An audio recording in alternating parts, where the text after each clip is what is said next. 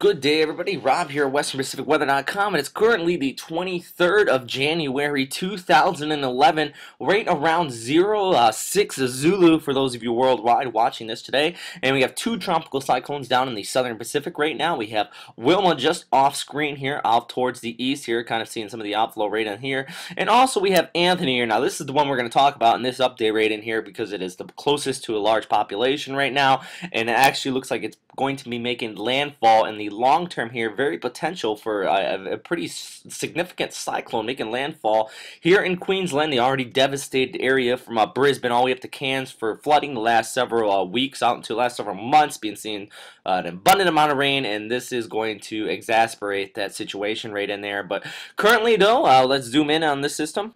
Winds are at 45, gusting up to 55 knots. It's moving out towards the southeast relatively slowly, seeing very good equatorial outflow along the northern periphery of the system. It doesn't look too organized on this IR shot right in here, but trust me, there is a pretty strong wind field within it. You actually can see some of the rotation on here over the last several frames. And if you look here on this still vis shot right in here, you can see that very well organization along the northern periphery, all that inflow coming in, that equatorial outflow, and also pretty much overall organization with that lower cumulus convective clouds here near the center of the core. No eye developing out of this yet, not expecting to at this time though. Still have that sustained winds at 45 knots, so the equivalent of a tropical storm out here. But the organization is there for further development, actually showing some of the microwave imagery in here. You can see those lower bands right in here, showing those thunderstorm clouds right in here. Some of precipitation here, showing the higher amount of precipitation. You can see that overall rotation here. It's all just offshore of Cairns right in here, not seeing the precip there right this moment. Actually, if you look at a webcam out of Cairns, showing about cirrus, partly cloudy skies.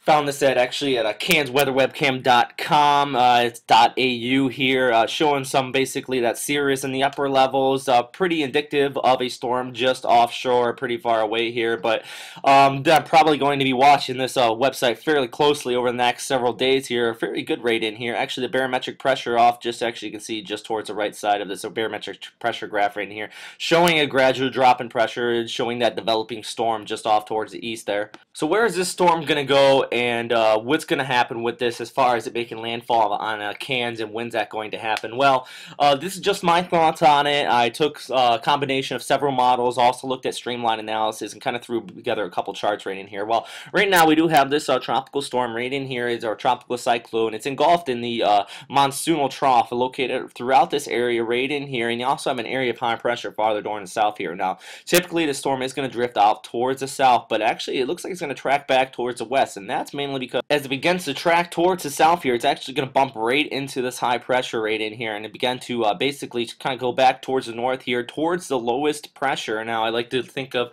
tropical cyclones as basically water running downhill. It's never going to want to go towards this area of high pressure. It's going to want to go back towards that troughing. So you're going to actually see a southeasterly progression. Then it's actually going to turn around and head back towards the north, and eventually back towards Queensland up here. And then coming out into the 25th and possibly into the 26th, you're going to actually see the system develop up towards cyclone strength. That's why it's colored in now, basically due to even more equatorial outflow up in here. Wind shear is going to start to subside. It's still going to have this high temperatures out in here, remain relatively stationary, but it's going to develop even stronger. And then even looking out and towards the 27th into the 28th, still very long term, still large amount of change very possible out here, but combination of a few of the models, specifically GFS and NOGAP, puts a tropical cyclone making landfall right around 65, gusting up to 70 knots, just between Queensland, or excuse me, between Cairns and Townsville out in Queensland right in here.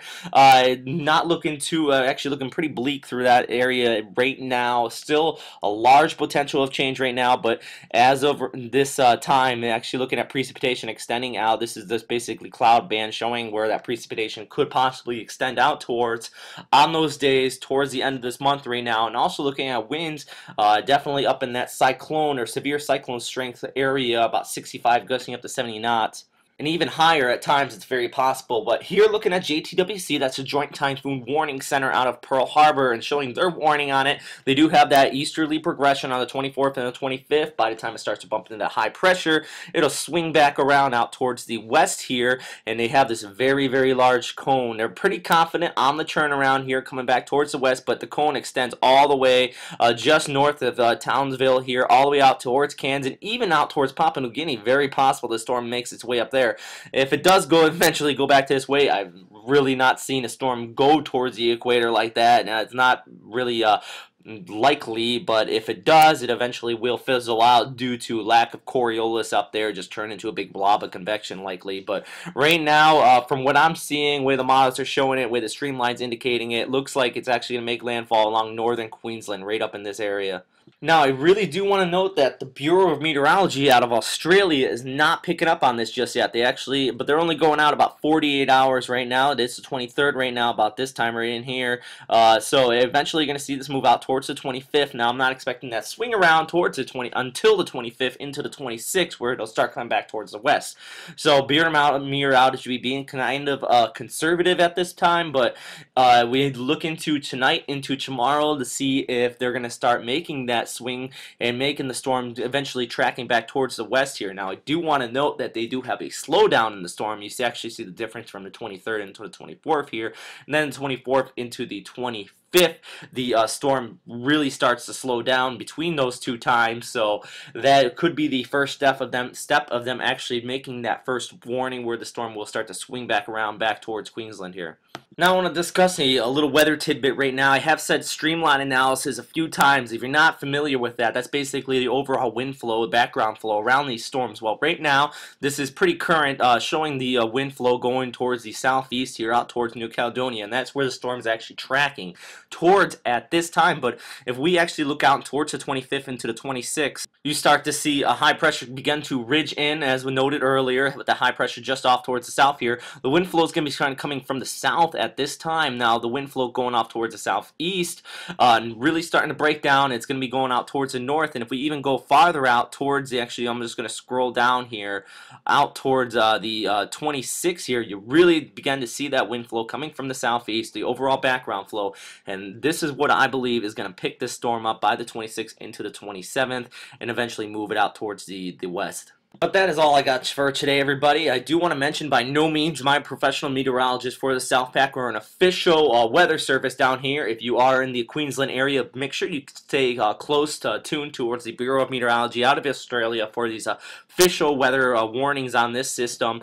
And also, though, if you have any questions, comments, or suggestions, though, from me, from what I can help you, though, I'll see what I can do, is you can email me here at westernpacificweather.com, or also you can find me at storm2k.org. I might be posting this video there as well. Plenty of meteorological discussion and scientific discussion on this storm there as well. So I hope everybody has a great day. Stay safe out there and continue to watch your local warnings. Thanks. Bye.